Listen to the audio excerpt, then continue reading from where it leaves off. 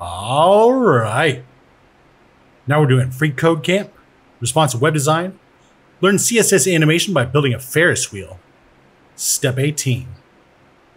So we're going to give the 0% rule a transform property set to rotate 0 degrees. This will start the animation with no rotation. Okay, cool. So right here, what we're going to do is say transform rotate, and then we'll do 0 deg, like that. Okay. And so basically what this is just saying is that the 0% before, you know, when it's just sitting there, like right now, it should stay at 0 degrees. Let's see what would happen if we did not 180. Let's say like 42.